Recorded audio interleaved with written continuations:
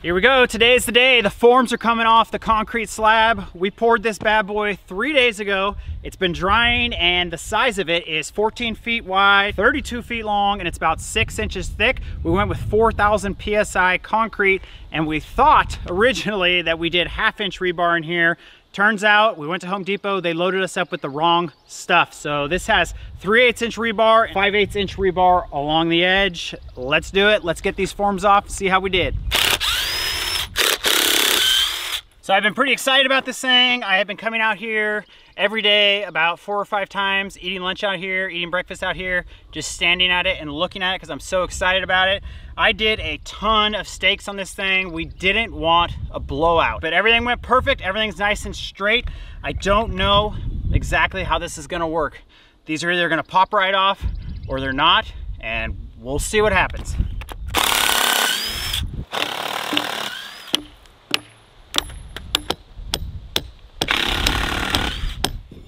That one came out. They're pretty loose. Oh yeah, look at that. Came out right away.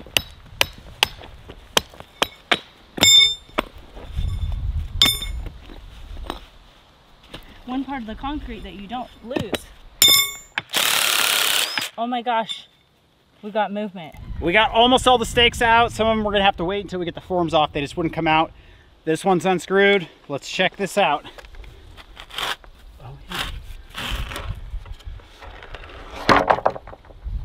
Not too pretty right here. This is where the concrete got really dry. You see that? This is where the concrete was nice. That looks pretty nice.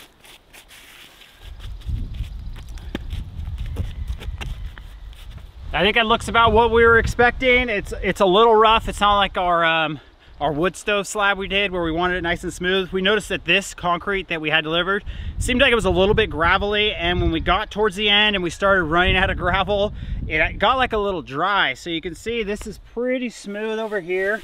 That's a nice edge. I'm pretty happy with that. But as you come towards the end where we were throwing rocks in there and kind of trying to save ourselves from having more concrete delivered, it's a little like a pitty, I guess, or gappy, and that's where it was kind of dry on the end.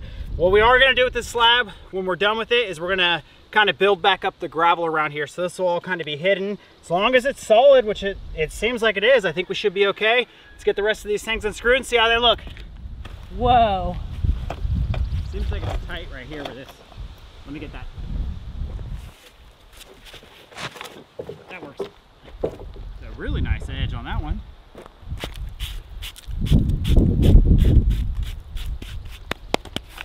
Hey, this looks really good. Look at that.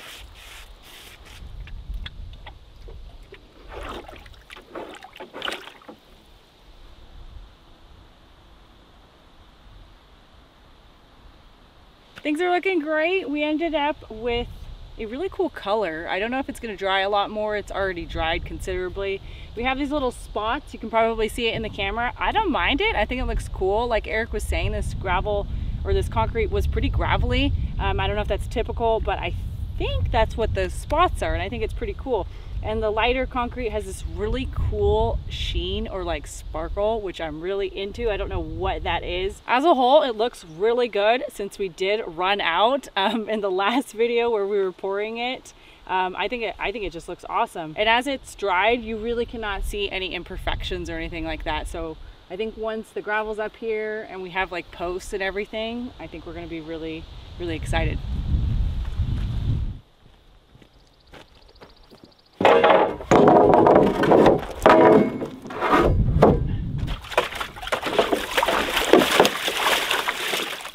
$128. Okay, straight? Yeah. 128 is right.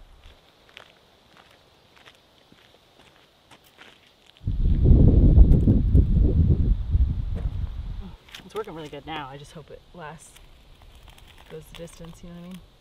Once it gets dry. Stone like that, huh? Hey, but that's better than it was. What happened?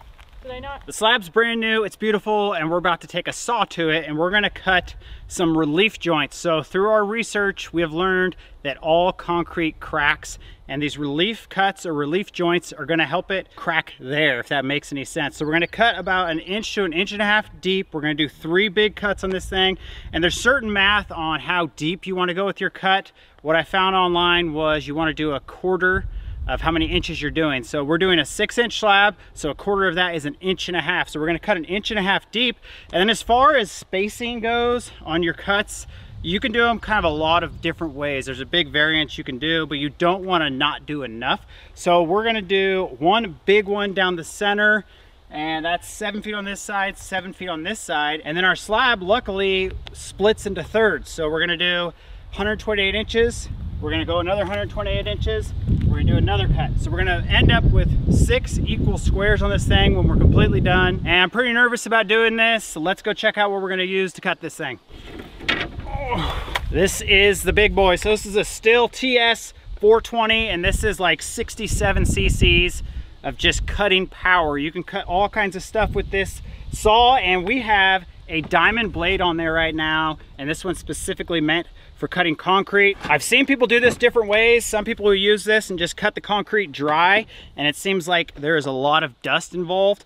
But this saw has a little connection right here where you can actually hook in a garden hose, and you can turn this little valve on, follows this hose right here, and it goes in and it lubricates the blade as you're cutting, and it also helps cut down on the dust. So we've got the little pond over there that Bandit's been scratching around in, and I have a sump pump that I'm gonna hook to the generator, and I'm gonna hook a garden hose to this. Hopefully that works. We're a little too far away from the house to hook a hose to the house. Let's get this thing all hooked up, and we'll give this a go, see how this works out. So right there.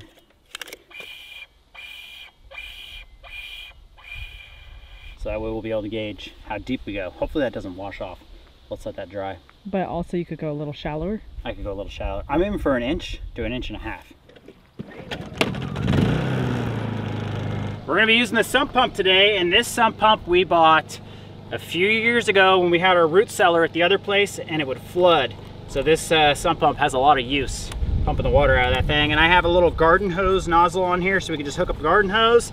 We're gonna stick it in there. This is a float for the sump pump. So basically when this thing's in the water and this thing floats up, I don't know if you could hear that, but it turns on. So we're gonna position this up when we want water to flow. There it goes. There it is, dude. So I gotta hold this up for you? Not yet. He's biting it. Bandit, don't bite that. Okay, that's definitely on. Put it down? Stick it down for me. No, that place is awesome. Who does that kind of stuff? My new favorite store.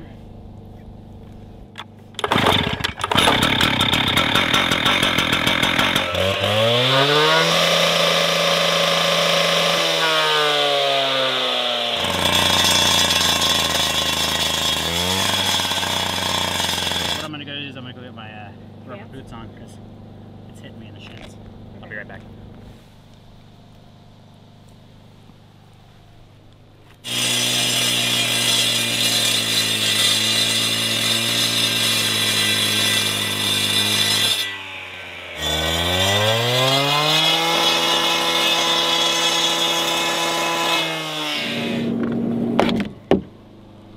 I mean, I think I got it relatively straight. It looks straight. That's only about 1/2 inch, I believe. So look, if you go in, see how deep I am? I'm not very deep, but what I just did there is that now I have a guide, and hopefully I can just start it up and I can make one more cut.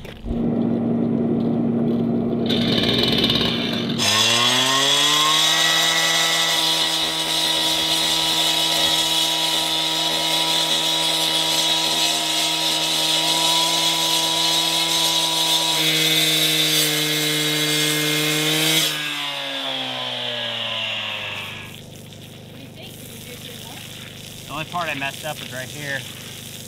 What, it tipped or something? No, it kind of started going to the right a tiny bit. See how it's a little thicker? Okay. I think that's the mess that time. Okay. The whole thing looked this good. I'd be really happy. Wow, that is extremely hard work. This saw is heavy, and then you're dragging this hose around and you're just trying not to mess up the brand new concrete slab that you just poured. But this saw is also just like a beast. It is amazing how this thing can cut through that concrete like without even trying. So pretty impressive there. That one turned out pretty good. So I went through and I went about half the depth, maybe like half of an inch, and then I finished it off, and you can see that it has a nice, pretty beautiful line for my first try. I had one spot here where I started to go over a little bit, but all in all, I'm really happy with that cut. On this next one, what I'm gonna try, I might try just putting it in, getting it to 1.5 inches, and just cutting it all in one cut. And we'll see how that goes, but this is pretty cool. I think you're beating yourself up. Oh, thank you. I think it looks he's like kicking all the water out of there. Hey, straight as heck. Yeah.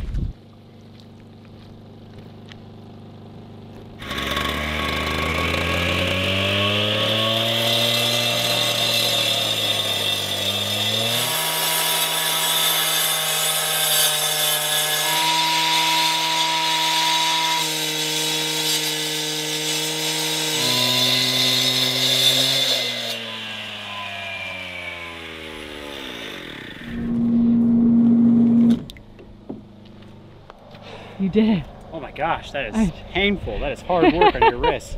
That was crazy. Job. Well, that wasn't as bad as I thought it was gonna be. It was extremely hard and painful, but that turned out pretty good. We're gonna get this thing washed off and reveal what it looks like. That was wow, cool. hun. Man, this saw is a beast, but it's freaking, it's heavy. Feel how heavy that thing is. But does it have anything to do with the fact that you're freehanding the entire thing and you're like 2 inches away from your toes? They make a cart for this and you can just push it, but.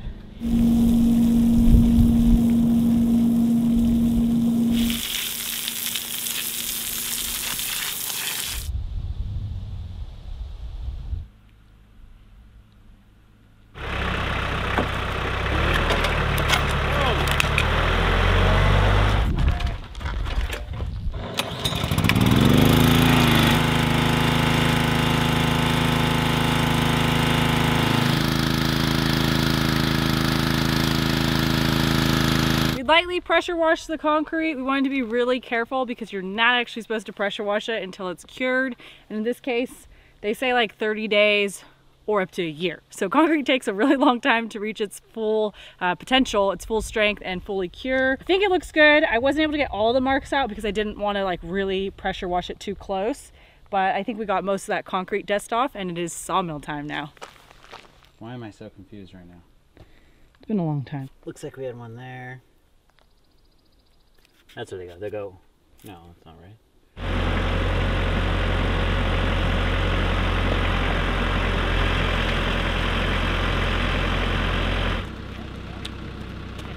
Pretty funny, and you get to pick about where you want it. You don't have to. I would say go for left.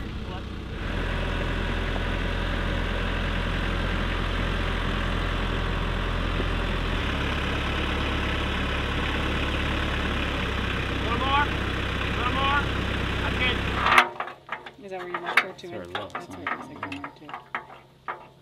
Yeah, I can see the next one was right here. Might have to bust out the 10,000 page manual for this thing. I couldn't. Flip it over? We could probably just come by and just lift it up a little and stick it in. Keep going.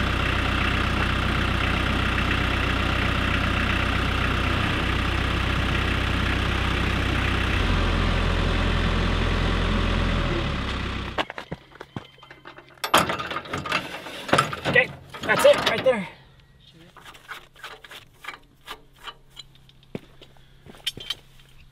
I gotta take all these bolts off. The far side of the sawmill, we got that leveled because it slopes down a little bit over there, but the rest of this should sit pretty level if we did a good job. And we're gonna put this thing together. It's in 2 pieces, so it's gonna bolt together with these big plates we have right here. And then these like kind of go in between that and connect the 2 pieces. And then this is also what the wheels kind of roll on. It's good to have the sawmill back. I think it's been about 8 months since we took her apart. All right, let me get this one on here. See how this doesn't take much to get it going, right? You can do it by hand.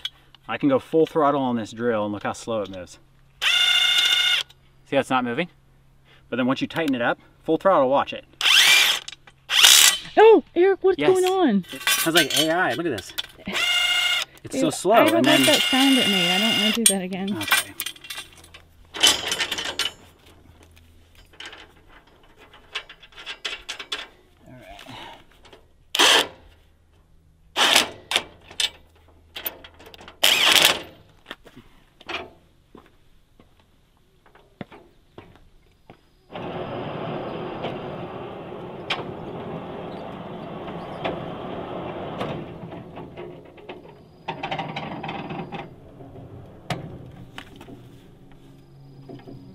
There.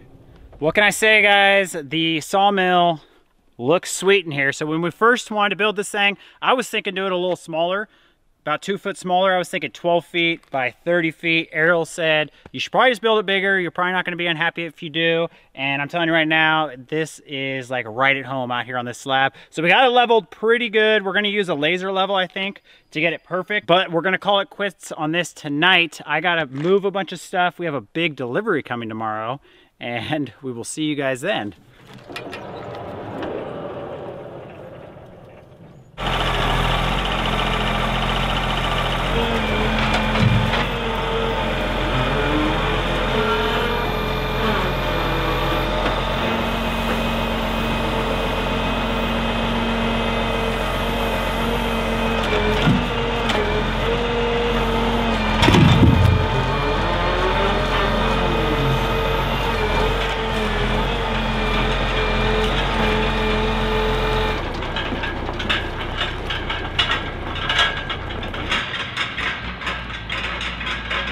Well, we got our delivery this morning. We got some huge logs that were just brought in by a semi with a self-unloading truck.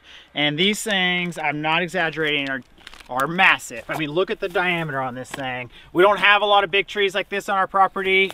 And now we have a huge pile of them. We're gonna get back out here and start working on the sawmill again. Do you see this one? Like, will that even fit on the sawmill? Yours can do 22. No, it can do 29. That's under 29. Before we get to cutting with the sawmill, we're gonna do a little bit of much needed maintenance on her. So this is our sawmill. We've had it for like 2 to 3 years. It's a Norwood Lumber Mate 29. That means you can cut logs 29 inches in diameter. The first thing we're gonna do is we're gonna pull off the blade guards. We got the grease gun. We're gonna grease everything that needs grease on her. You gotta put some more fluid in it, huh? I know, I got some water for it. You got her? Yeah.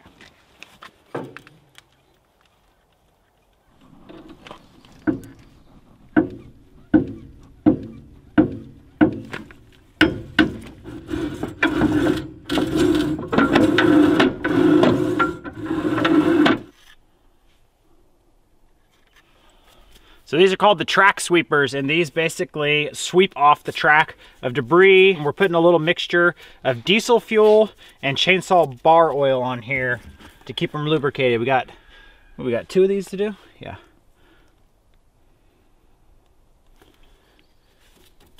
Put those in. Oh, they're dirty as heck. Look at that.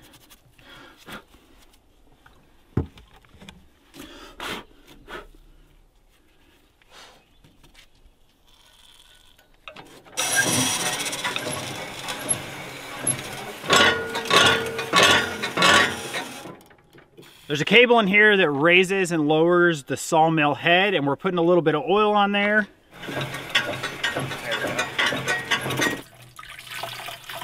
Sawmills use lubrication for the bandsaw blade, and what we use is water. And then since we're cutting pine, which has a lot of sap in it, we're gonna put a little bit of dish soap in there.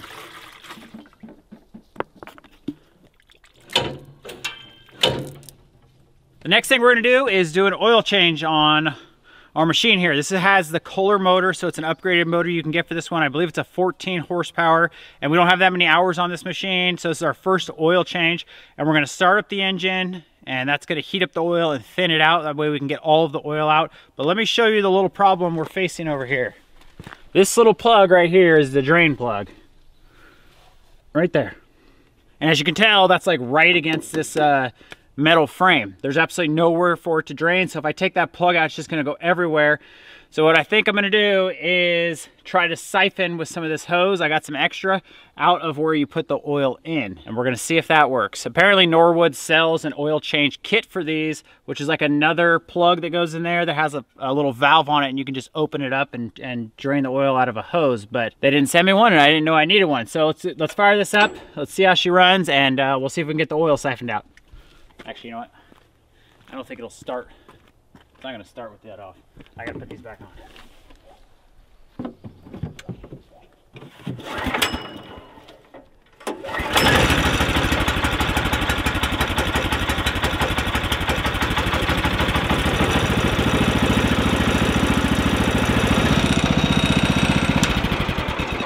We're gonna see if this works. We're gonna stick this hose where you would fill up the oil. We're gonna put it down the crankcase, and I'm gonna suck on it and see if we can get the oil to come out.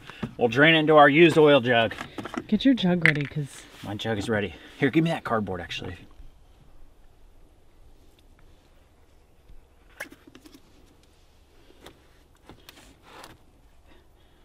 It's working. Slowly. No, that's not in the manual. They don't say to do that. What'd you say?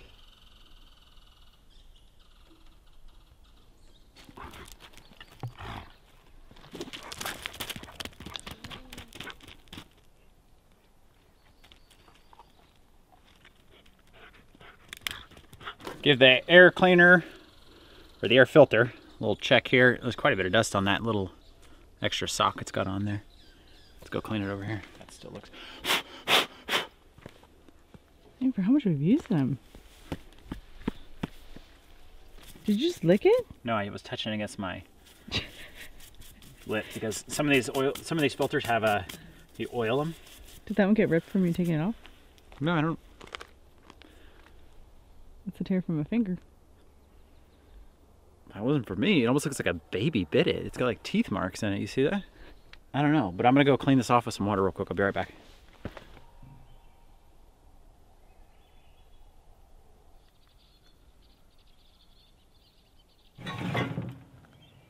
How are you gonna measure it this time? I'm gonna measure down from the blade where it'll cut to where the actual log sits.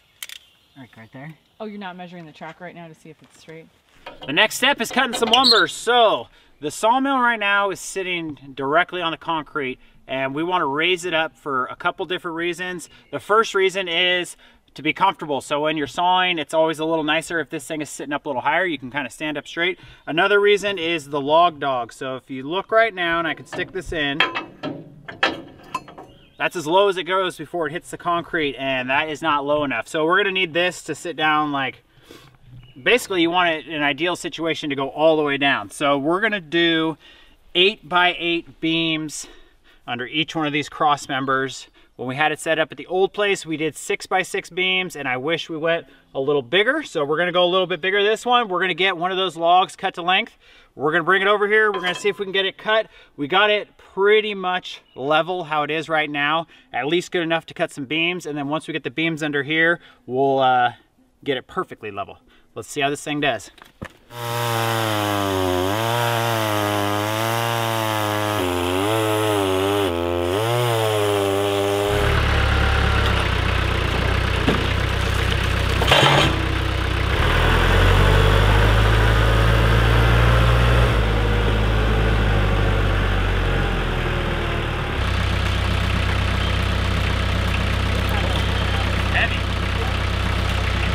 So the logs we're working with are local white spruce. So they're the same type of tree that we have on this property. They're just way bigger. And what we're gonna do is cut 8-inch beams out of this log. This is at 14 feet long. We should get 4 of them for this out of this one log. And when you're cutting with the sawmill, you have to account for the tapering of the log. And tapering is like the bottom of the tree is thicker than the top of the tree. So the top we're working with about 11 inches, and that bottom was about 15 inches in diameter. So that's a 4-inch difference. So to make up for that, we're gonna put a 2-inch piece. So we got this 2-inch block. We're gonna slide this under here and raise this side up a little bit. we're working with live trees now, or they're dead, but they weren't dead when they were cut down. So they're green and they're extremely heavy. We have only cut dead trees with this sawmill. Beetle kills spruce. So this is gonna be a first for us. We're gonna see how this goes. And one con to this type of wood is it is extremely heavy. You can actually get these little jacks for this sawmill, and you'll just sit under here with a little bottle jack and it'll raise this up for you, but we didn't get those. Let's see if we can get this lifted up and get this under here. I'm probably gonna need your help, Arielle. Yeah. Okay, that is heavy. I'm not gonna lie, like extremely heavy.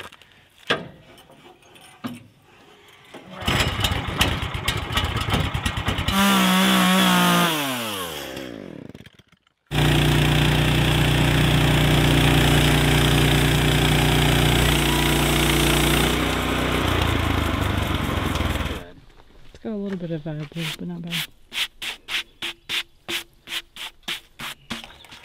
Get up flat against those walls. A little more. I gotta kind of.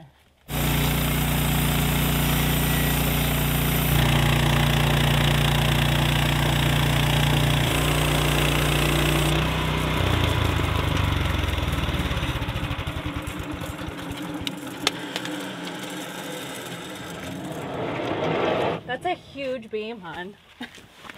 Oh my gosh. We could do beams like that for the top. Well, I think it's official. That is probably the best looking piece of wood the sawmill has ever seen. That is extremely nice, really straight, and just solid. You can feel it. Do you hear how hard? Yeah, it's just solid. It's a nice, you can tell it's just a little moist, like, you know, it was alive. Look how straight and nice that is. That's an 8x8 beam. That is huge. Let's see if we can grab it with the tractor and we'll get that next one on here.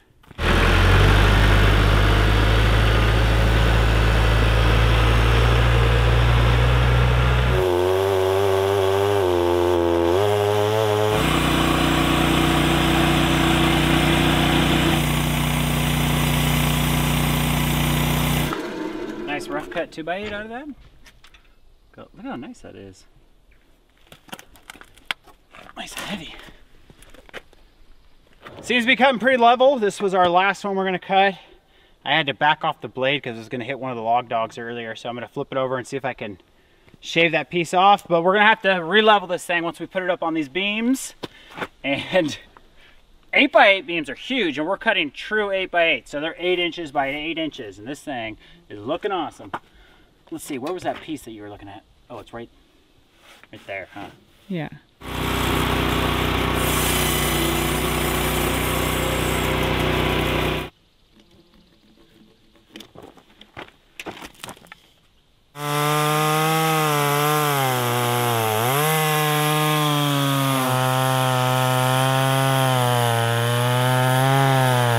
These are big beams, baby.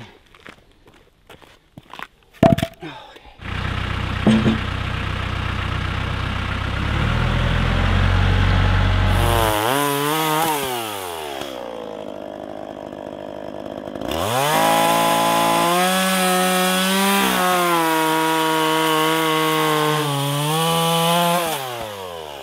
think I only needed 7. I cut 1 extra, so in case one of these like breaks, we got it. Sure. Okay, ready? Don't Set. remember how to do this. Oh, gosh.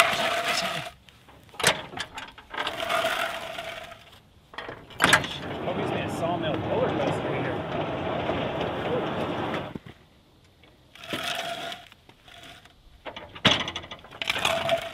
Okay, go to this.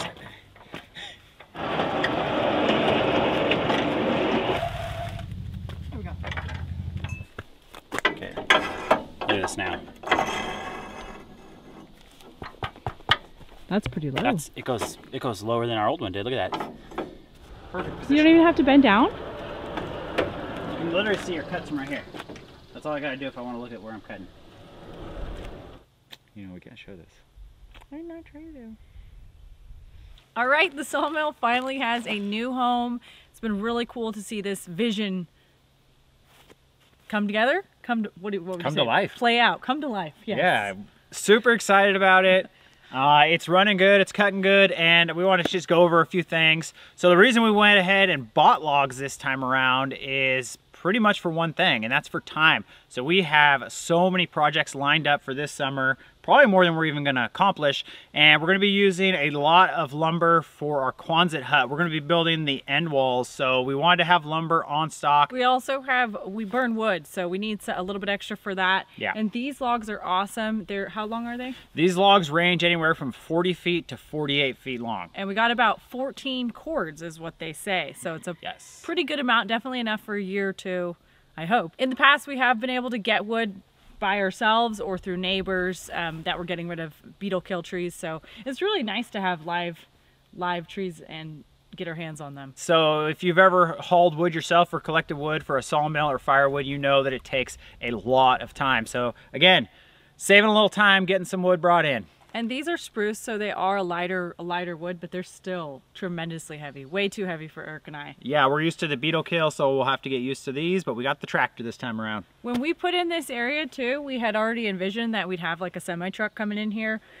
So Eric picked this area right when we first got here. It had already been kind of cleared and then it regrew. So we didn't really have to take any trees down, if I'm correct. Nope, just brush and some grass. And it's just this huge open area. It's gonna make traveling in here to and fro with the tractor very easy for you. Yep. And everything great. And when we put in this pad, we prepared it for building a structure over this. So we put some footers, we built this pad bigger than we needed, and the structure is gonna come later on down the road. So for now, the sawmill's gonna be out in the open, but it's gonna be great having a nice flat concrete slab to operate this thing on. That would be awesome to use it in the winter. I think that's like our dream. Yes. We are done for the day out here. Yeah, it's a good 2 days worth of work. We got a lot accomplished. It went faster than I thought, but we're gonna take the rest of the day off. We're bringing in a professional. He's gonna level out the sawmill for us. We'll see you on the next one. We'll see you guys later.